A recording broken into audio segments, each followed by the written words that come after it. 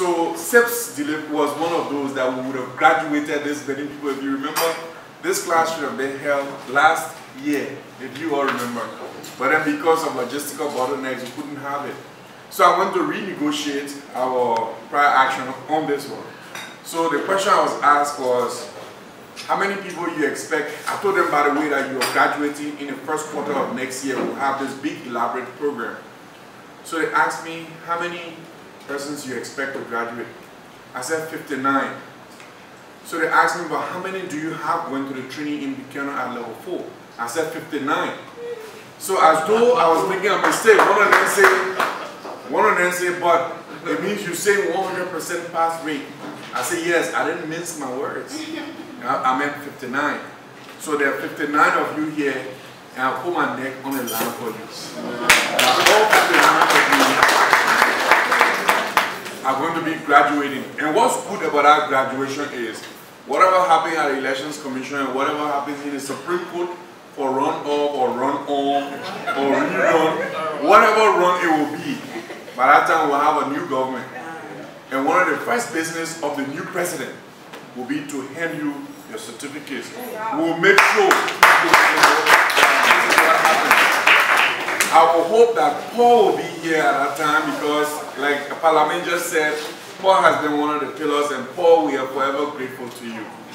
You know, I went to South Africa a couple of months ago for this high-level procurement forum. You know, and the forum, it turns out that everybody was just about bragging, you know. So the person will stand out and will say all the things that they're doing. So many of the things we've done in Liberia that it is still struggling to do. So there, everybody saw me, you know, and our colleague from the Ministry of Finance, we're like, but we feeling doing anything here, like anything struggling with. We're not doing one, anything struggling with. You know, so myself too, I want to talk. I just spoke half our own. You heard about that? Everybody started coming. So how you doing it? I said, you gotta come. You come to Monrovia, you know. But it's a good thing, and I think it was a good thing that we started this program. Because the Parliament just said, once we can produce the cadre of individuals who are professionally certified, I think it serves not only the government, but the society as a whole. You know, so that's why, you know, when I hear say, oh, there are 3 people in UNDP who are, you know, trying to finish it, I said, put it on. You know, then I hear somebody say, oh, somebody came to the office and said they started the CIPS on their own. But then in the price, so put it in. You know, the more we get, the better. Because in the end, it's Liberia that really benefits. And I would really hope that even the people who are playing the support roles as we come here, you know, we all say, I want to encourage all of you. Get involved. Register. I mean, come in. We'll put your name there. So that you don't just come around while we're here, and then you go back with us, and then you come back the next time you go again without getting anything out.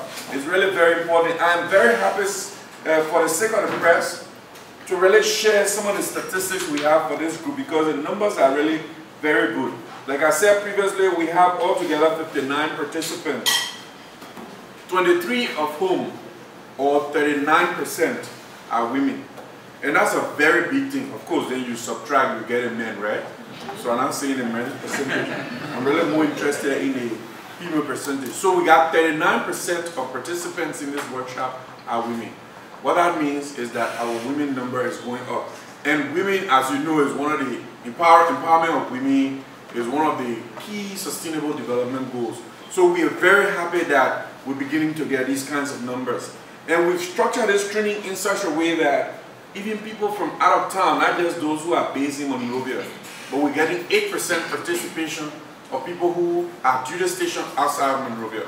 And this is very good. You know, I mentioned that in CIPS 3 when I spoke briefly, and then some journalists came over to my office and said, but that percentage you gave so small. I mean, you shouldn't be talking about it. I said, no, but you got to look at it in a general scheme of things. They say Monrovia is so small.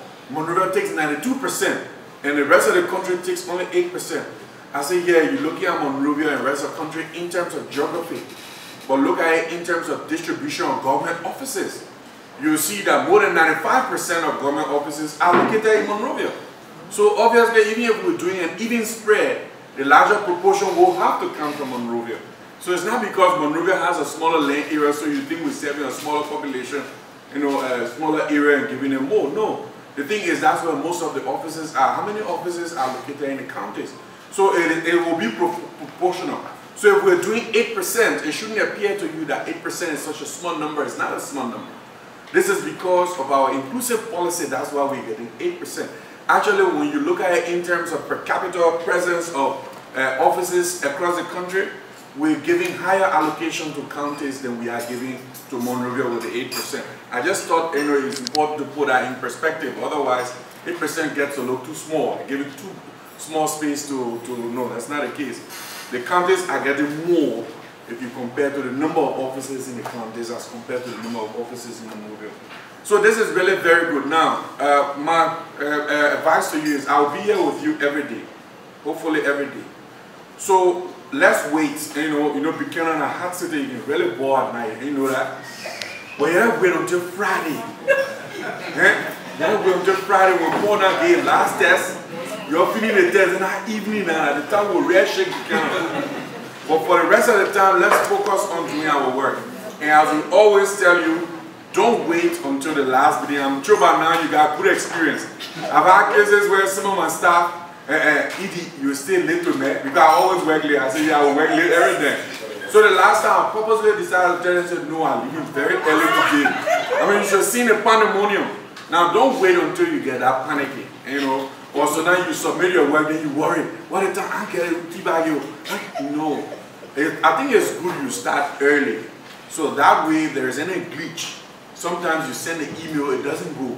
Sometimes it's stuck in your outbox, you're not even aware, you know. So all of these things can be taken care of when you start your, you know, preparatory work. And Paul has also indicated that CIPS 4 is more challenging.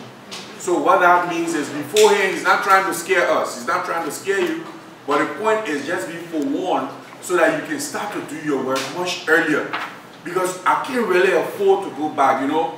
That prior action team with the World Bank I started with is actually, those are things that we must do to be able to get grants that we are supposed to get from those partners. If we don't, then impact on how much assistance we can get. So I've committed that Liberia will produce 59 graduates next first quarter of next year. So it's really important that all of your pass. If you don't pass, we're not getting money. If we get the money, the JFK is supposed to get, so when you get sick, you can go there, we're not go there. You know, the road that we're supposed to build, we're not build the road. You know, so it's really important, you know, national development hinges on your performance. So you can't set up for anything less. So please, let's take it very seriously. And next year, hopefully, I will have the opportunity of sitting inside the next president of Liberia to be able to award your